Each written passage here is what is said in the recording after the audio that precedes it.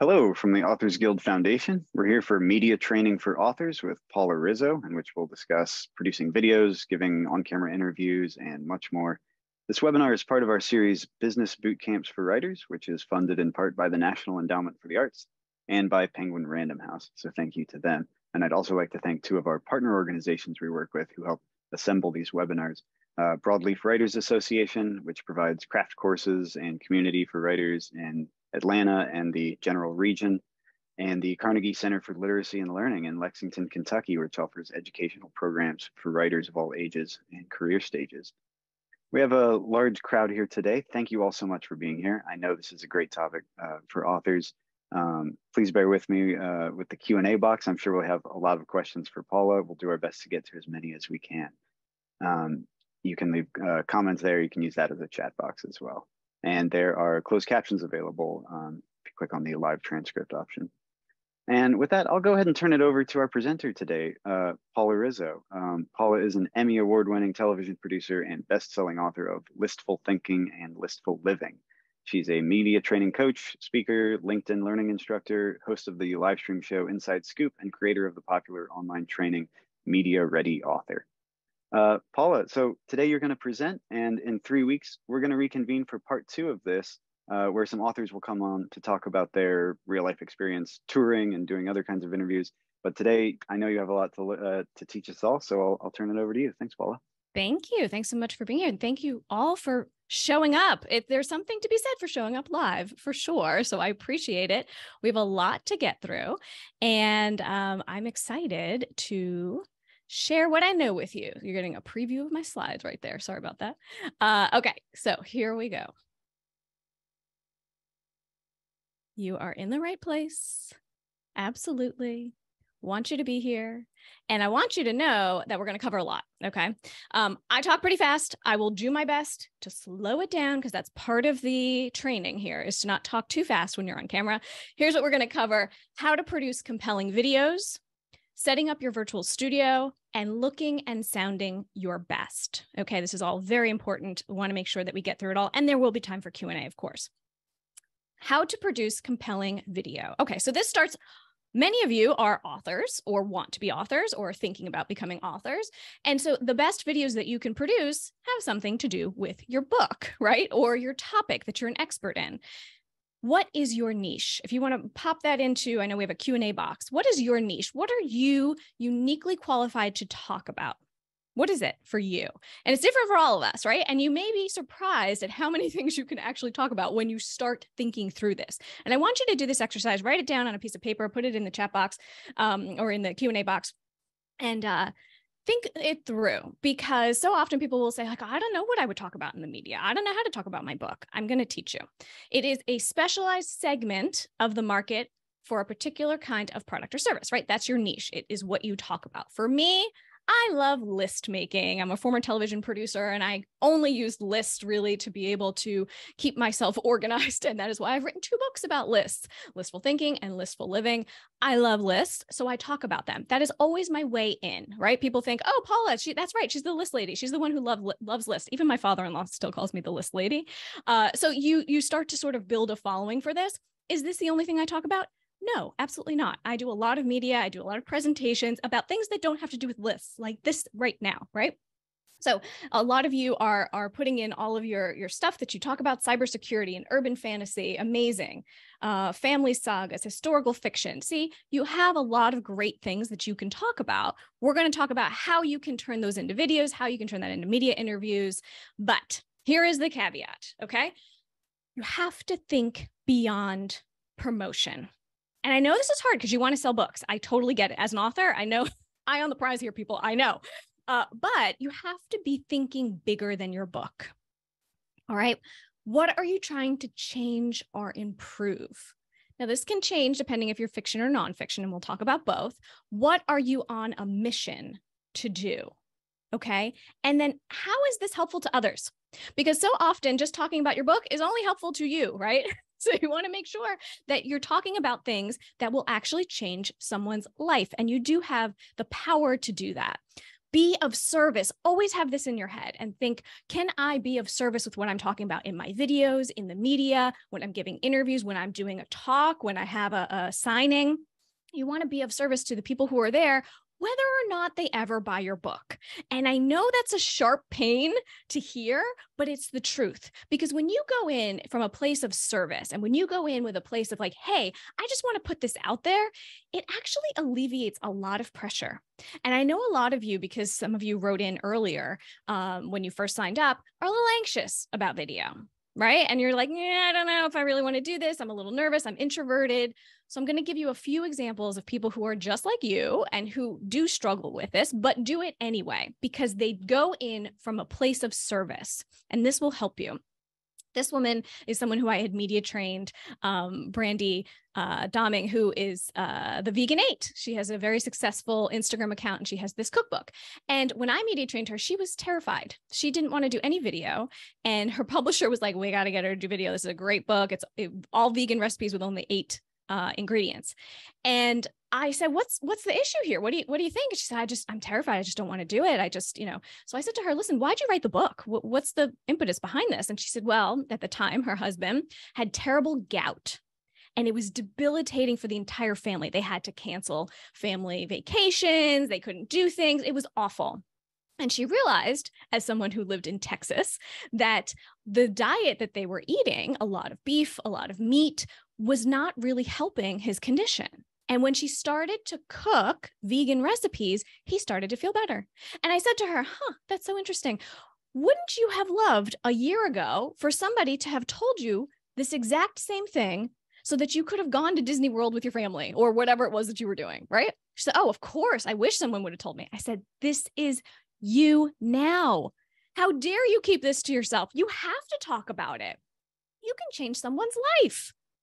So that just flipped a switch. And now she does video all the time. You should follow her. She's amazing. She does tons and tons of stuff. But see, it's that switch of how you can be of service. How can you be helpful that really will turn it and be able to make you say, hey, you know what? This is bigger than me. This is not just a book I wrote. This can actually change someone's life.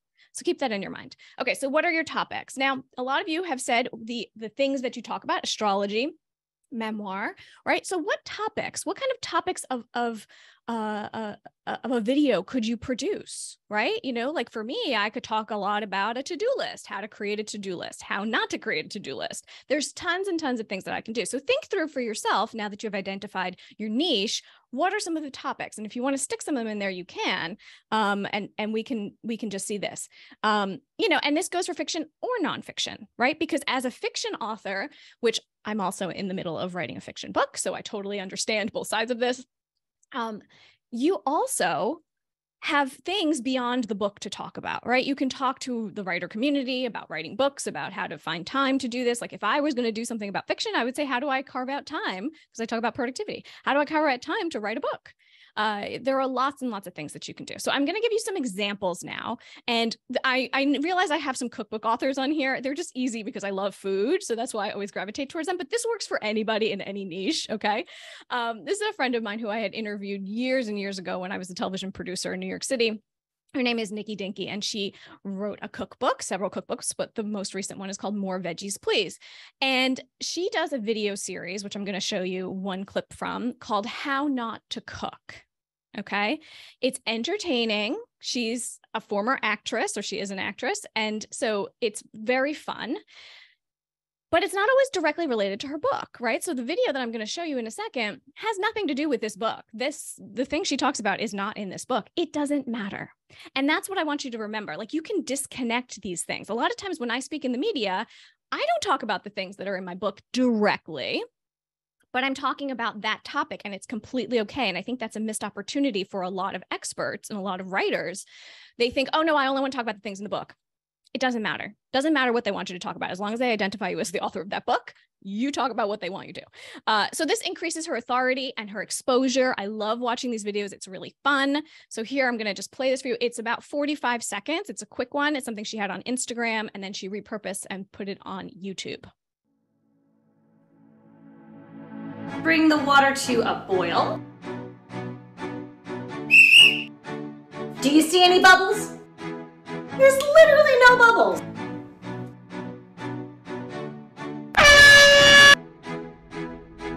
this is a simmer. Still a simmer.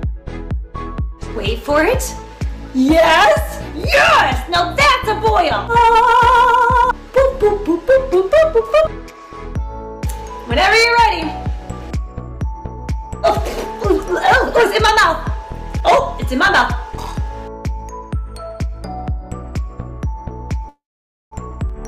I'm proud of you.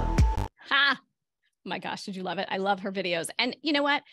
Whenever I go to boil water, I think of this video and I always think, nope, not yet. Not yet. It's not actually boiling yet. This has stuck in my head and changed my life, I have to say. And you know why? Because the human brain remembers visual information 100 times longer than text alone. And that in itself is reason for you to start doing video, because people will remember you so much more.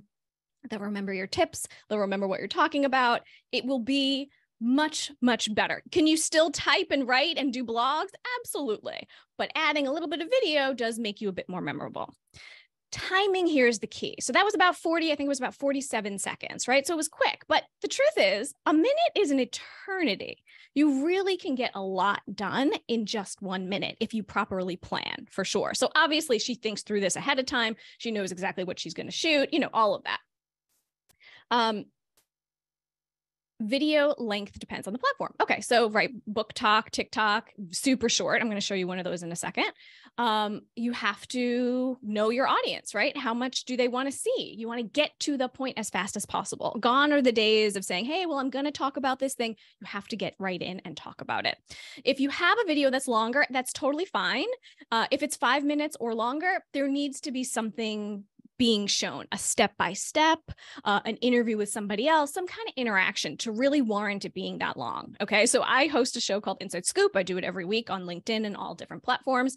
And I love it. It's super, super fun. But I interview somebody. So it's like a visual podcast. It's about 20 minutes, 25 minutes, and we go back and forth. I answer questions, ask questions. It warrants the time, right? You wouldn't want to do that, without a person. It's a bit too long, right? For just one person talking on camera. Do people do it? Sure. But I don't think it's the highest value for you. Okay. Next is an example of a fiction author. Aparna Verma is the author of many fiction books, but this one, The Phoenix King, just came out. I think she actually self-published it, and then it was traditionally published afterwards, which is very exciting. She uses a mix of on camera, so her face on camera, and also book-only shots.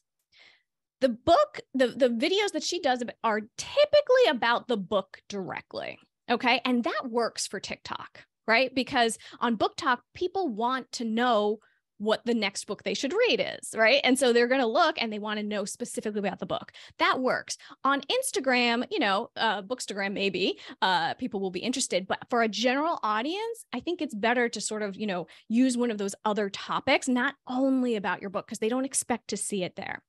And the thing that she does really well is she mixes it up. She doesn't always speak. She's not always on camera. So for someone who's saying, I don't want to be on camera and I don't want to dance, look, I don't want you to dance either. I can't with those videos, right? As a TV producer, I cringe inside when I see the dancing and the pointing. There are so many other ways to be creative.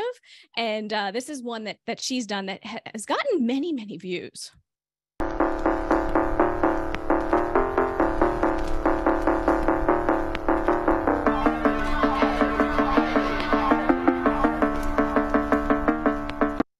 Okay, so The Boy with Fire is obviously another book of hers. She has tons of great examples. If you follow her on TikTok, you can see how she does it.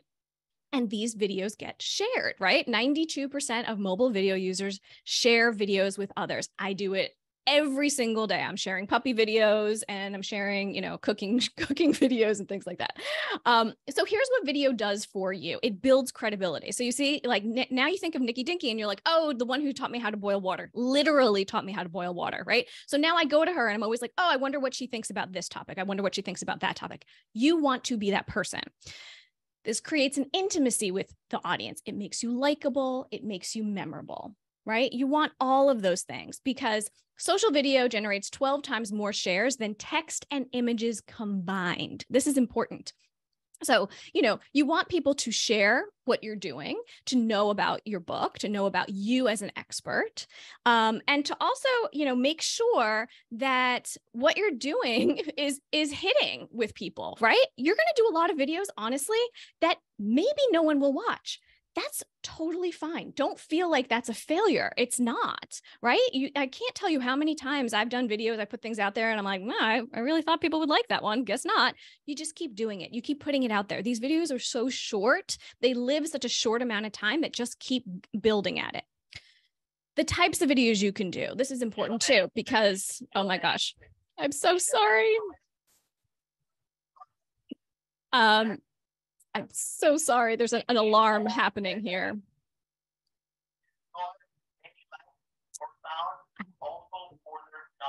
It's pretty quiet for us. Okay, good. I'm glad. I'm so sorry. You never know. This is another thing about doing live video. You just never know what's going to happen when it's going to happen. So the types of videos you can do are demonstration or tutorials, short tips to camera, an interview with another person. We talked about that, right? Spontaneous advice and insights. Okay, you're walking through, a bookstore, you see something, you want to do a quick video on it. Start thinking in terms like a journalist. What could you talk about? What are the things that you spark your interest that you think people might be into?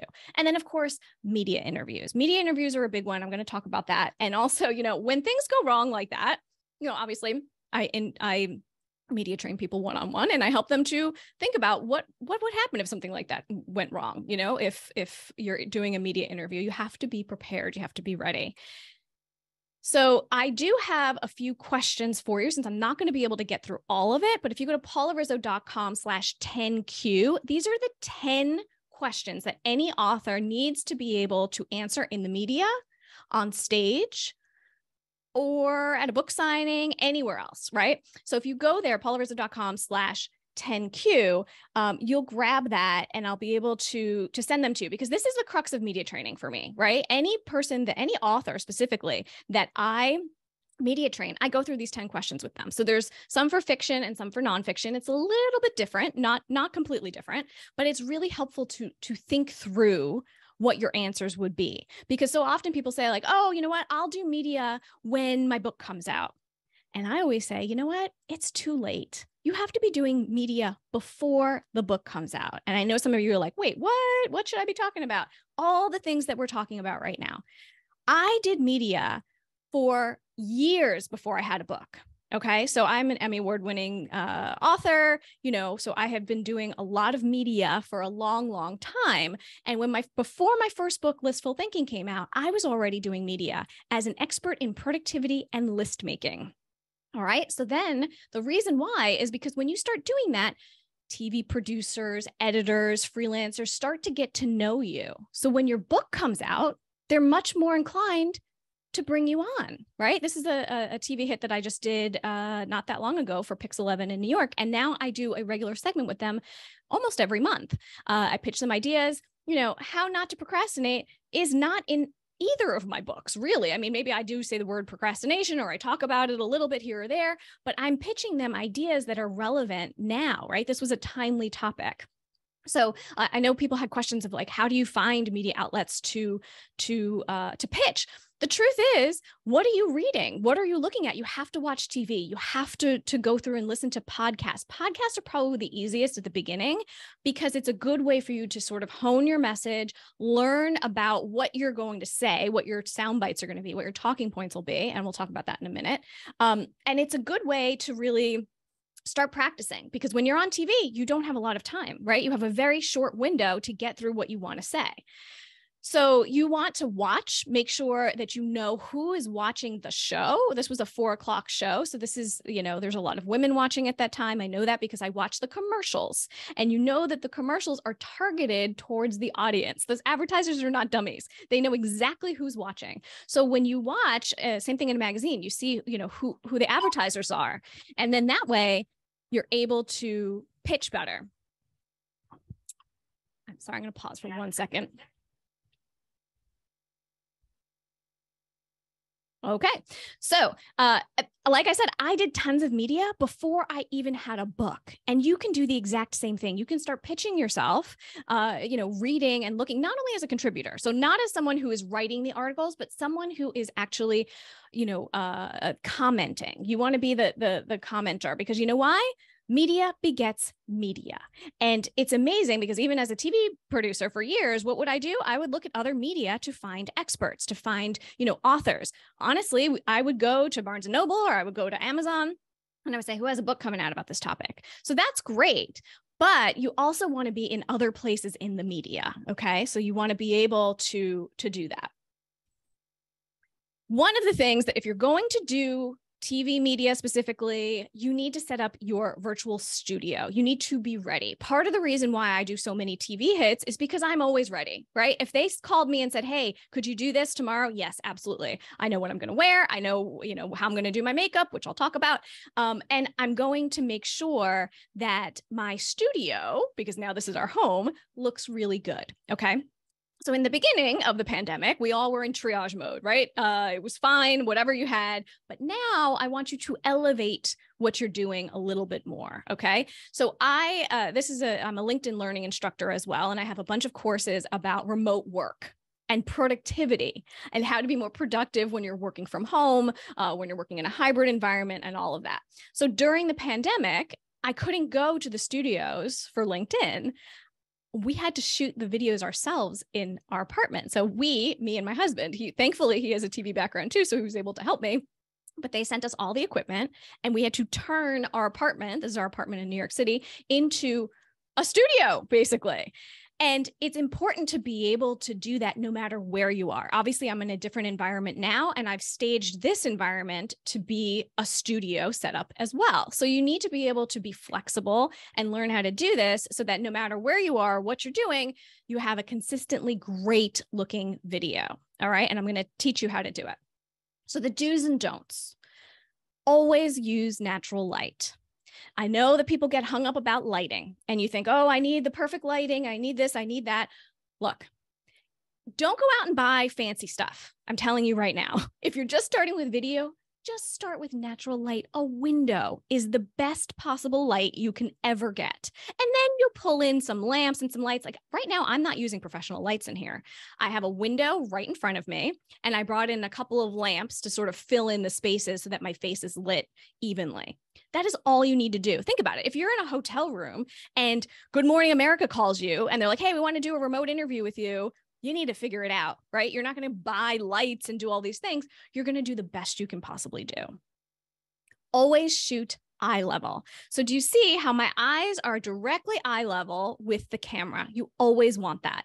So what you should do is, and this is of course, if you're using, an external camera or a camera on your computer, you should boost it up. Okay. Too often people have their computers way too low and I can see their ceiling. If I see your ceiling or I see your ceiling fan, your camera is not high enough. All right.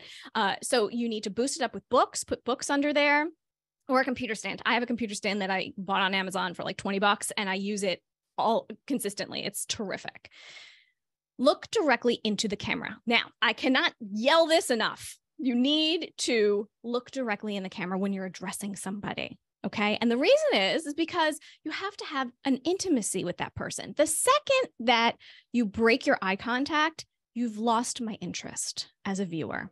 And I am like, oh, she's just looking at herself in the phone. I see. She doesn't really care. She just wants to see what her eyelashes look like, or he wants to see what his hair looks like. So you do need to be focused. I get it. It takes time. It is not natural to talk directly to a camera. But when you do it, it really helps. And part of this too is, look, we're on Zoom all the time, right? We're doing this a lot. Seeing yourself is not great. So anytime you want to hide your view, you can do hide self mode. It does make you less self-conscious because then you're just focusing on the viewer and the person. Don't shoot with a window at your back. Okay. You never want to have light coming from behind you because it's going to make you too dark. You don't want that. Don't move the camera around. I mean, unless that's part of the video, right? Unless that's part of the charm of something fun or you're walking. But some of these walking videos just make me seasick. So, do it strategically, because you don't want to be shooting up your nose. You want it to look nice. And don't be afraid to move the camera back. So often people shoot very, very close. And I get it, when you're shooting vertical video, it's, you want to have your camera a certain way, but don't be afraid to pull back a little bit, and show more of yourself. It doesn't have to be right in your face the whole time. And I think that'll take some pressure off people who are nervous as well, because you think that, you're saying too much, it's too close. These cameras are too good these days, right? So it's okay. You can pull it back a little bit, right? Somebody has a question about, do you talk to the camera while reading a script for a class? So I don't usually read scripts. And I do that on purpose because I want to come off the way that I come off, right? So be able to have bullet points in my mind. If you're doing media, you don't want to come off canned and scripted. I do use a teleprompter when I'm doing like my LinkedIn learning courses. Of course, I have a teleprompter for that. But for my everyday videos, I think it's a crutch for people. Unless you're really very good at reading off the teleprompter, and it is a difficult skill to master. Unless you're very good at it, it'll be a crutch and you will sound like a robot. And we don't want that. We want your personality to come through. What's behind you? So think about the things that are behind you when you're shooting that way. So often we're like, okay, just shove all these boxes over in the corner because I don't want anybody to see that. That is the beauty of having your own setup here, right?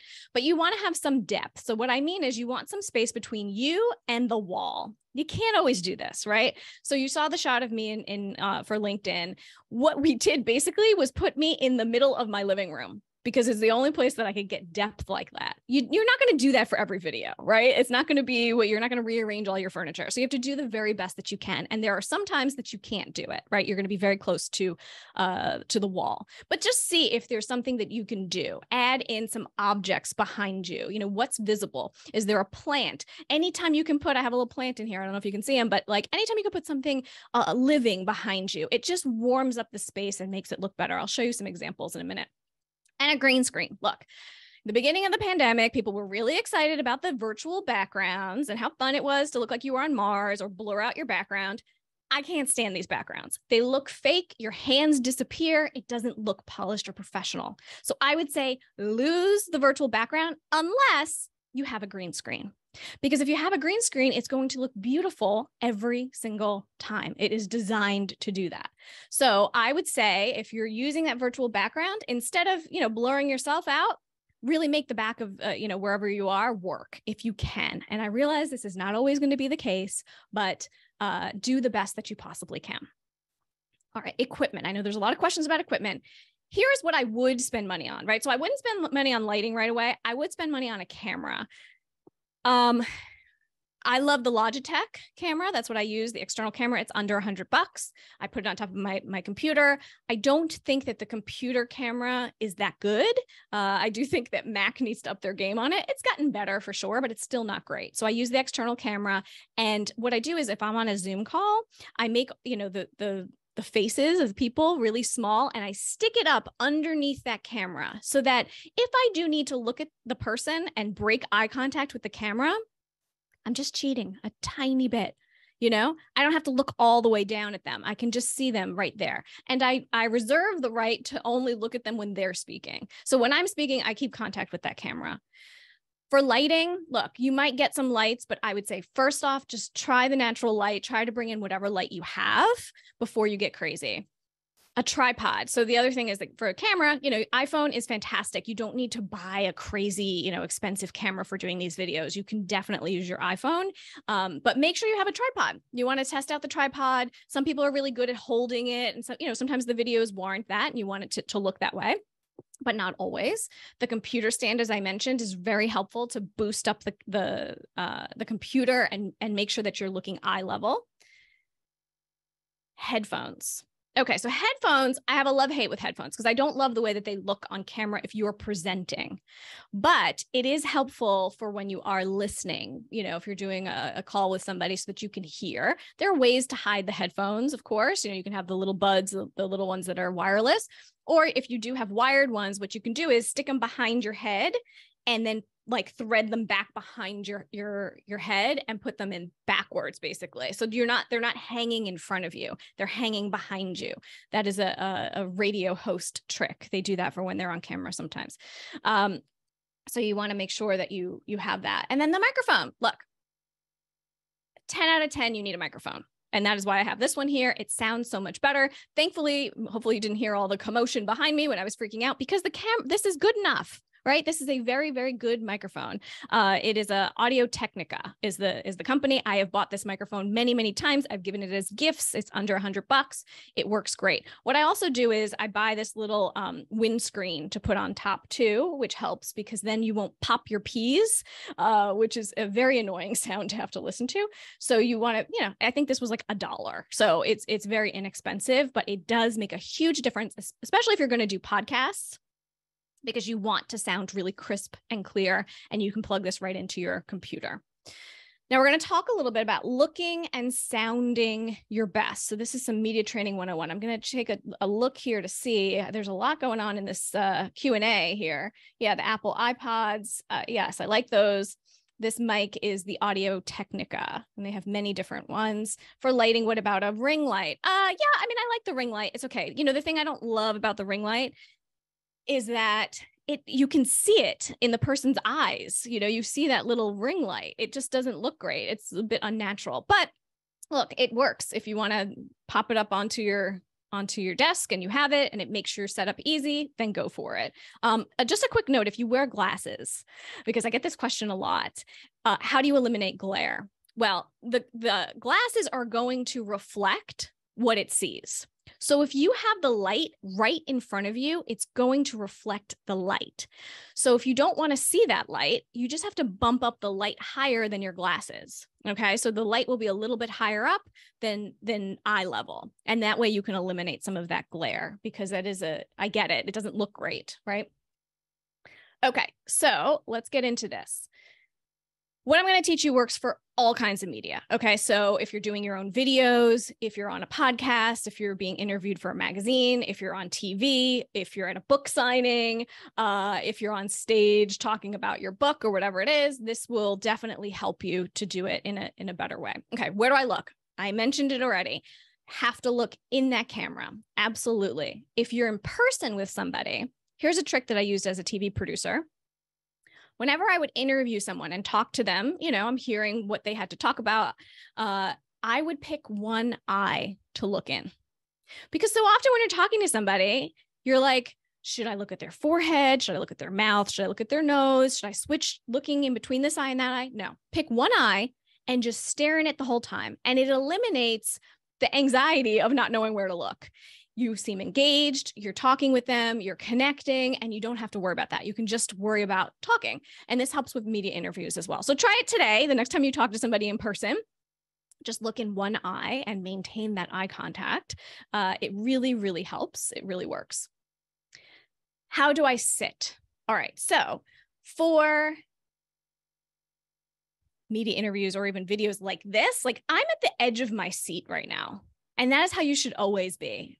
Feet on the floor, edge of your seat, poised to speak about what you know, right? You don't want to be too relaxed. You don't want to be laying down unless that's your thing, right? Unless that's like your personality and it's a funny thing that you're doing with the video, then go for it. But for the most part, if you're doing something where you're presenting about a book, you're on a panel talking about your book, you want to be poised. You don't want to be too relaxed. Okay. You can cross your legs or not, but just really be engaged. I would say that's the word, right? Engaged. You don't want to be like using the furniture too much.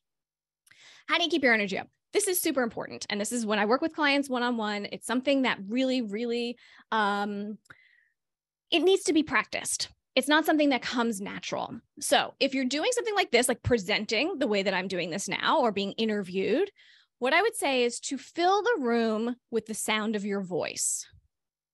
It doesn't feel natural at first. And you might feel like, oh gosh, am I going to be like a used car salesman? This is a little bit, no. The camera does pull away and strip some of your energy. So you do need to sort of bump it up a little bit more. But the best way that I can explain it is to really fill the room with the sound of your voice, and it will allow you to keep your energy up. I'm naturally very bubbly, and this is how I am in person, but I do this for the camera too. Like I make sure to maintain this level throughout the whole time that we're together. Because you know what? It makes it a better experience for you, and it's actually more fun for me. But so often what happens is that if you're in a studio with someone, and let's say that the anchor or whoever's introducing you or speaking to you has low energy, you're going to feed off of that. and then you're going to have low energy. And then you know what?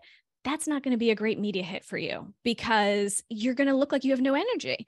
So you have to make sure you know how to bring your own energy. You can't show up and just, oh, well, they're kind of quiet, so I guess I'll be kind of quiet. You have to be yourself, but you also have to get your message across in a way that is memorable. You want to make sure that people know that it's you, right? And that you keep their energy.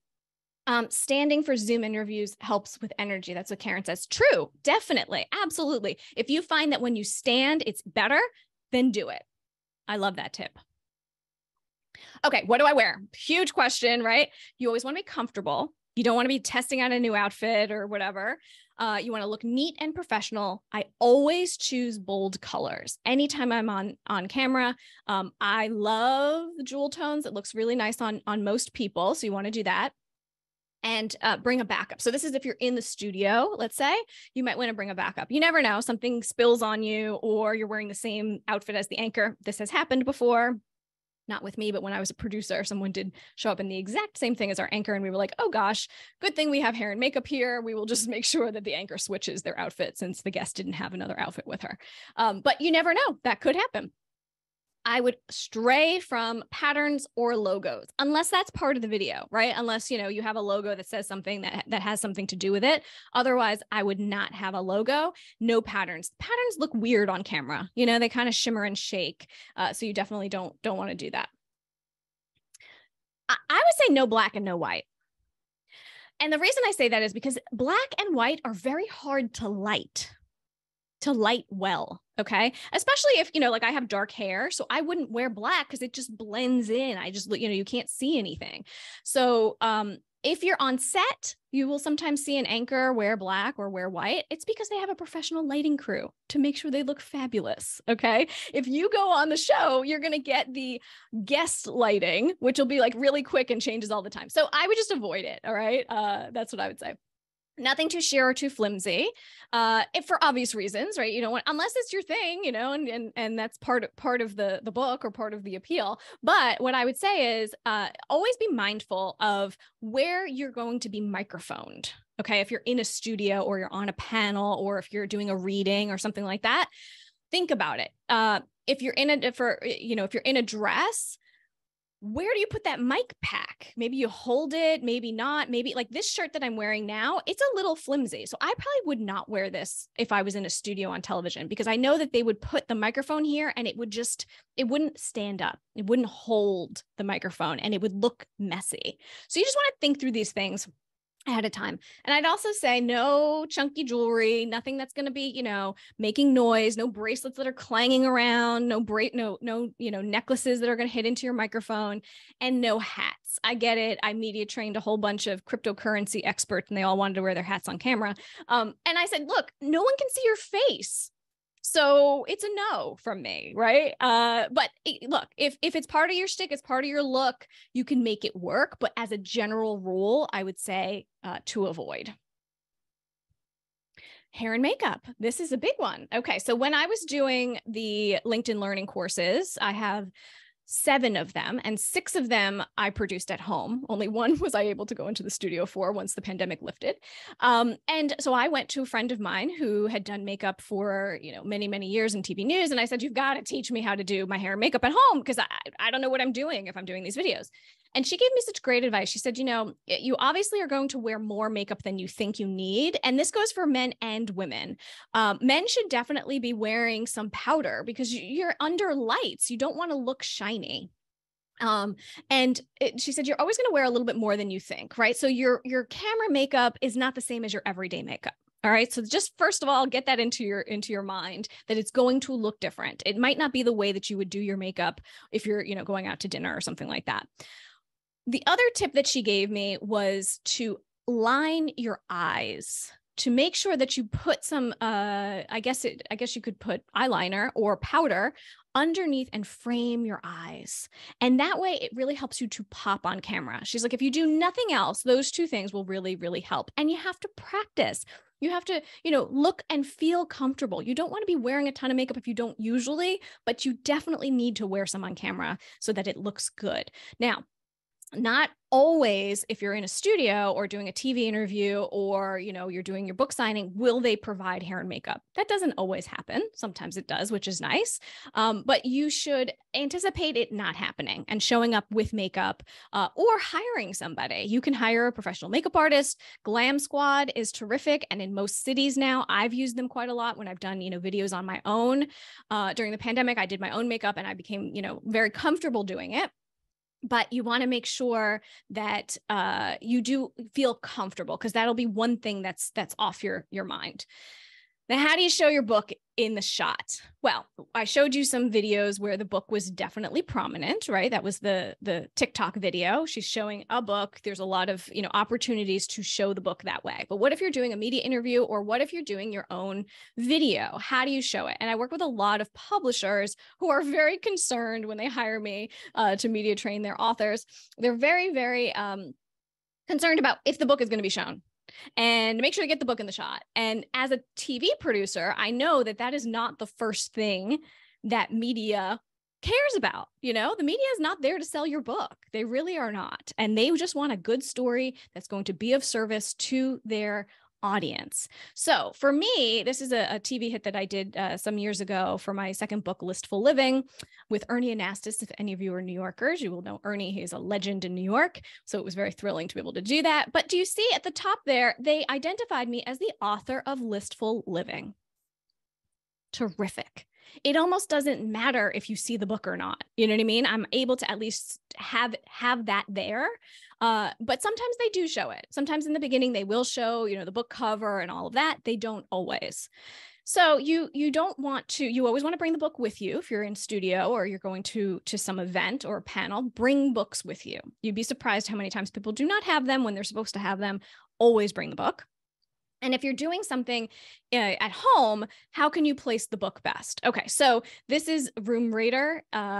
If you're on Twitter, it's fantastic. I love this account because all they do is rate rooms, people doing media interviews. So this woman, she was not identified as the author of the book, but she did stick it in the background.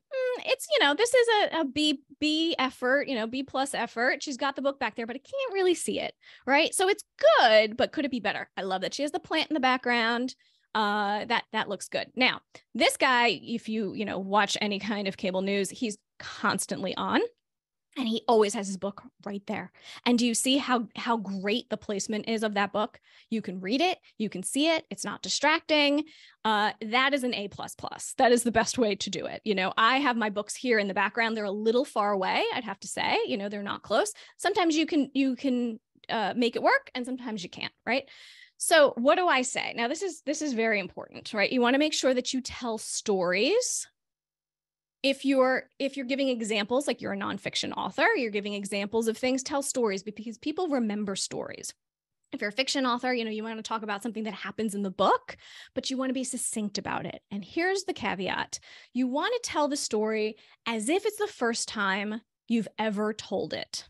Now, this is a man who is near and dear to my heart. His name is Mo Gaudat, and he is the former chief business officer at Google X, and he's also the author of Solve for Happy. He is an engineer, and he came up with an algorithm for happiness, because of course, if you are an engineer, that is what you would think to do. And I interviewed him many, many years ago when I was in TV news. And afterwards, I said, the story that you told, the reason that you wrote the book, what is that story? And, he tells me the story again. And what happened was, tragically, his son died. His appendix burst and he died, and it should not have happened. It was a freak thing. And so he went on this quest to then find happiness afterwards. I mean, it's the whole crux of why he started this. And I said, when you told the story, I felt nothing. I felt like you told me that you just had oatmeal for breakfast. There was nothing to it. It was just very matter of fact. And there was no emotion. He said, oh, it's just that I've told the story so many times. I said, yes, but I never heard it. My audience never heard it. This was a missed opportunity. So from that day on, he started telling the story as if no one had ever heard it. So I tell you this so that you remember that just because you've told the same stories and you talked about the same things over and over again, Your audience has not yet heard it. So you do have to show up and make sure that you're like a Broadway actor in a way, right? Just because you did the matinee doesn't mean you can mail it in when you're doing the night show, right? You really have to make sure to keep that going and keep people interested. So you'll remember Mo now when you're telling stories multiple times.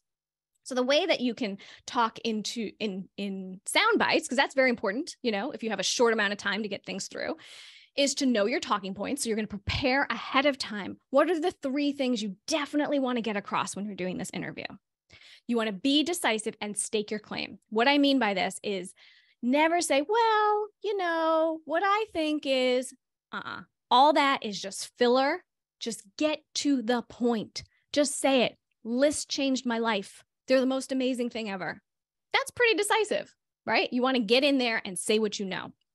Always give value, but be brief. You don't want to go on and on unless the time warrants it. And that is why this is what I teach all of my clients. And I talk about it in my online course, Media Ready Author, is to use the accordion method. So this is a method that I designed so that you can have a short, medium, or long answer to anything that you're asked.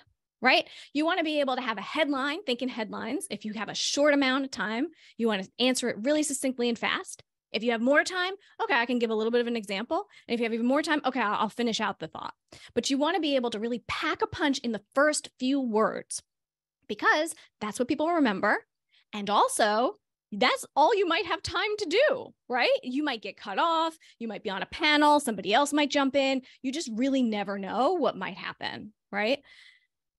So this is a woman who was in my Media Ready Author class, and she is a fiction author.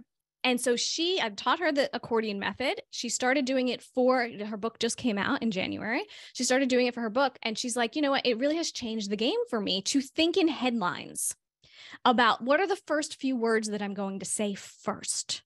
And see, it works for fiction. It works for nonfiction. It works for any discussion that you have, right? If you're doing a Zoom call, it really helps you to think, what are the first few things that I want to get across, that I want to make sure that people really hear? Think like a reporter. What if you hear nothing else? Will this be of value? So think of that when you're giving answers, when you're doing your prep work. A lot of times we put that information at the end, that big, idea right at the end. You don't want to do that. You want to make sure that you really put it right up front. And I talk about this a lot in the paularizzo.com/10Q, which is the 10 questions that any author needs to know how to answer. So the questions will be there.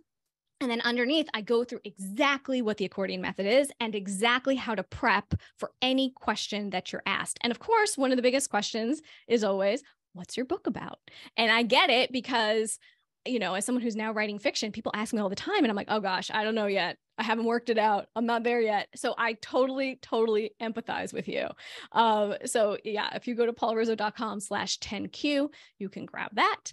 And also I have, we're going to take some Q&A. I know there's a lot. The Q&A box has been going crazy here. So if there are questions that you have, stick them in there now because we're going to take some questions. But the other thing that I have is it's a limited offer, but if anybody is interested, I would love to be able to help you with your own media strategy for a one-on-one free media strategy session. If you go to speakwithpaula.com, you can apply. There are limited spots, but if you are eligible, I'll be sure to be in touch with you about that. And then what we do really is figure out where you are, where you'd like to be, and then how to go from there. And like I said, I work with people who are both already have a book, are thinking about having a book, or the book is already out. And it's interesting because a lot of times people think, oh, the publisher will help me so much. Yes, the publisher will help, but then what happens when the book is not new anymore? How will you sustain the book and continue to keep it out there in the world? That is a very interesting task and one that I have been able to do. So my first book, Listful Thinking, came out 8 years ago. And I was just on TV talking about book, like lists and this book, like last week.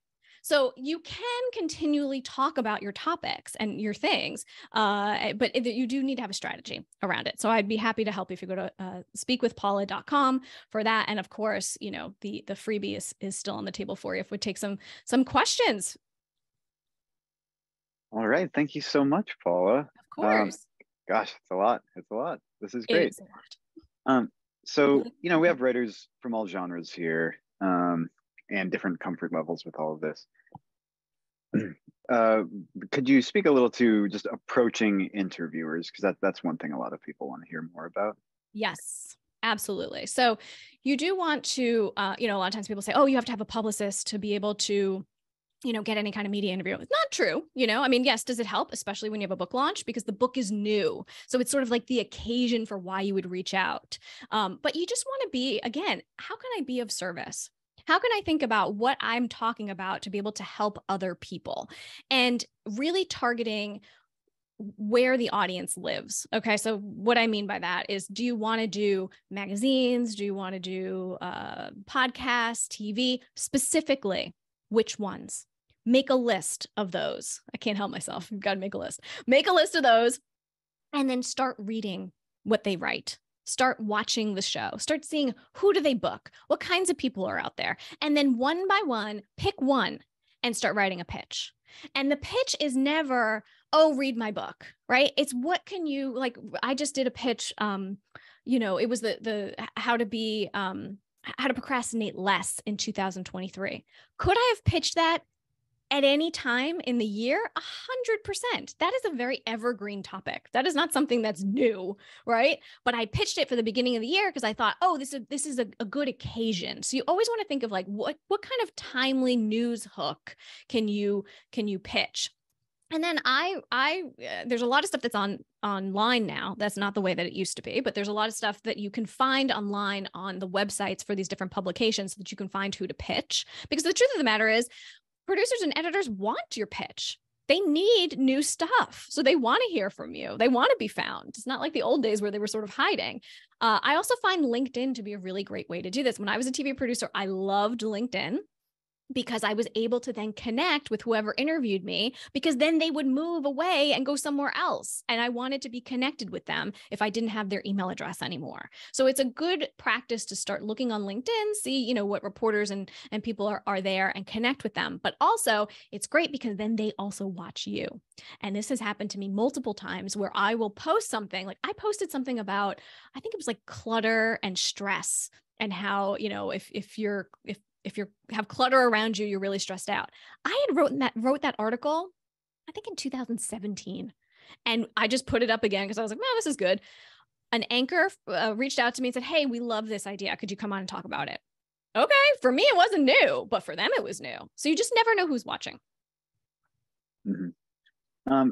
Any special tips for fiction and poets, or does that same logic apply if you just find outlets that are interviewing?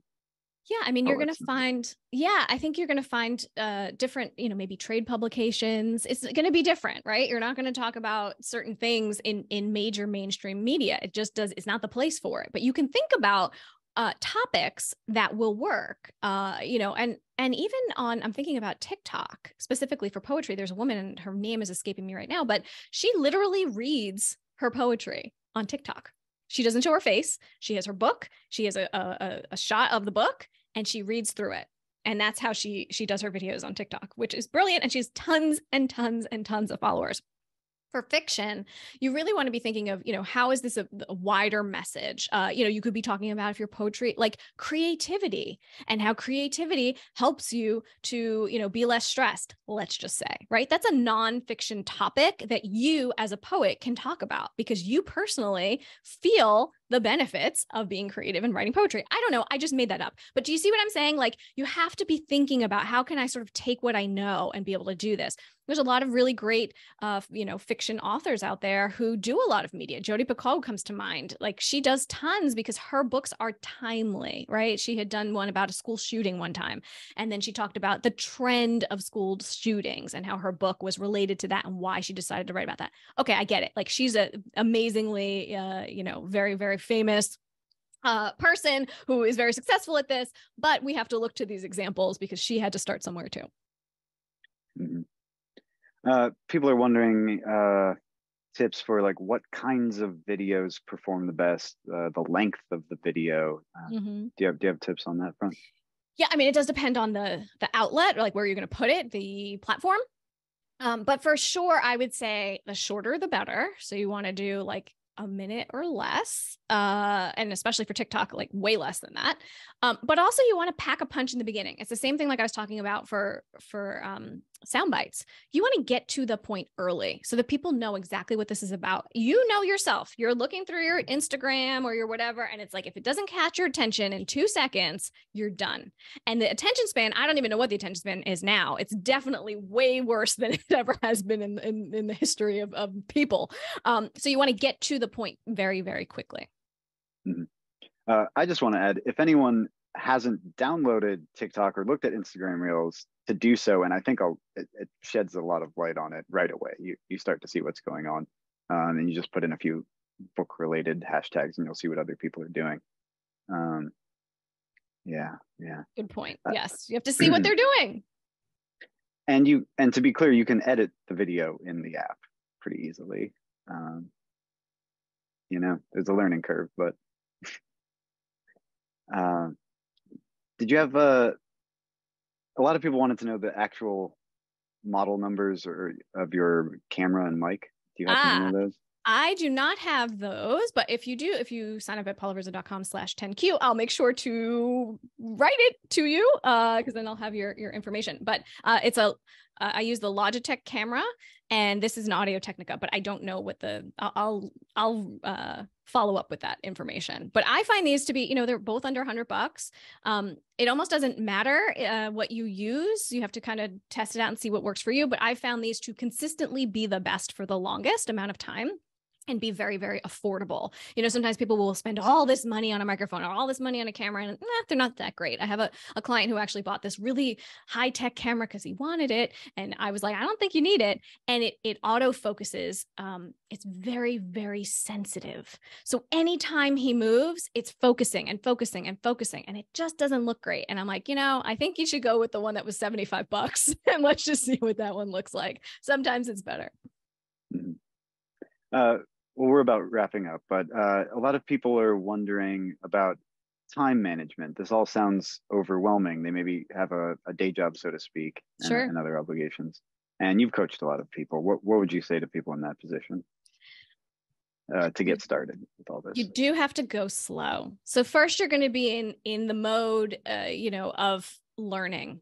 And if you're not on TikTok and you're not on Instagram, like, just start looking to see, what do people do? You don't have to do, the boil video like Nikki does. You don't have to do, all those types of things. It can be you. It can be uniquely you. So you want to first do some research, see what's out there. And then I would say, start practicing, start doing videos. When I work with people one-on-one, a lot of times the first few videos we do never see the light of day. It's only for me and them to go through, because otherwise, it's too much pressure to say, oh, you're going to do a video in one take and you're going to put it up on Instagram. It's not going to happen. So to be realistic about that and be kind to yourself, that's a big thing here. I think we're all sort of beat ourselves up, especially as authors. It's like, you wrote a whole book and now you have to go promote it too. It's a lot of work. So I would say, the first few things that you do, don't feel like you have to post them. Keep it for yourself. You'll do it over time. And then I love to batch videos. That is my best tip for being, time management here, is to have a list of ongoing ideas that you have. So we talked in the beginning about your niche and about your topics. Just pull a bunch of those. What are the questions people constantly ask you? What are the things that keep coming up? Those are great ideas for videos. That's a great way for you to sort of consistently share what you know. Make a list of all of those. And then let's say it's on a Friday, bang through a couple videos, right? You're going to do 3 videos at a time. So then by Friday you have 3, and then you can post one each week or once every day or whatever it is. I would say consistency really does matter. So I started blogging, oh my gosh, 10 years ago or who knows, and I would blog very, very consistently about lists. And this has been going on all of this time. This following does not happen overnight, right? You have to consistently do it. But don't feel bad about trying something. And then if you don't like it, it's okay. You don't have to do it. You can find something else that will also help to amplify your message. What was the link for the consultations that you mentioned? We should pop that in the chat. Sure. It's speakwithpaula.com. Great. And just a note, so you can see these are very easy to say. I do that on purpose because if you're doing media and especially podcasts or whatever, they might ask you, oh, what's your link? People might not know how to spell your name. They might screw up your name. So, you want to have the URL for your book title for sure. And then easy to say things like this. They can redirect to your website. But for media, it's really important to have URLs that you can say out loud very easily and people can hear it and remember it. All right. Well, I think we'll put a pin in it for today. We'll be back with Paula at the end of February. And the Authors Guild is planning a variety of marketing-related webinars for the months ahead. Please feel free to email us at support@authorsguild.org if you have any suggestions or questions about things you'd like to see from us in the future. Paula, thank you so much for sharing with us, and we'll email some resources to everyone within a day or two. Fabulous. Thank you all for being here. I really appreciate it. Thanks. Take care.